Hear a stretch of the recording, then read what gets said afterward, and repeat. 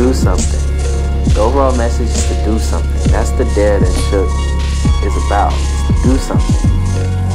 It's not so much trying to find out what I can do differently, but just using the things that I have. If there's any message, Shook dares you to start. Just start anywhere you can. You know, it's just like finding that area for yourself.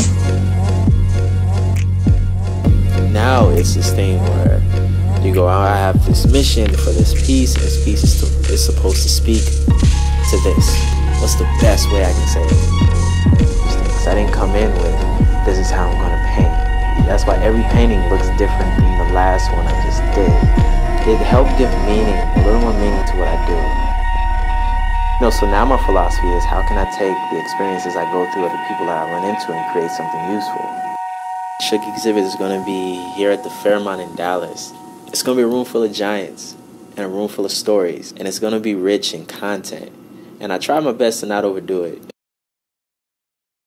The children of my denial fear their hunger for a young king who devours hunger and takes the beauty from the violent, the deadly from the war, and transform the hearts bled by the river's flood.